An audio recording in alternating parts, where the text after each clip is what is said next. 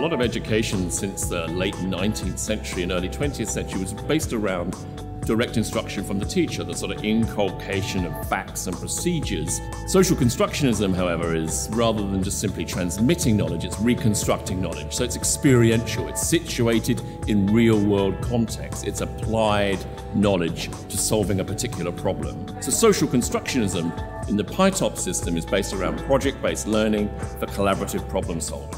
I think what we need to do is look at how we can reskill teachers and provide more support for our teaching community, because we need teachers who can personalize the learning, because personalization can't really be done by a computer. A qualified teacher, one that personalizes learning, will know about the individual talents, desires, needs, interests that are ever changing within a student. So I believe that the future of education is with our teachers.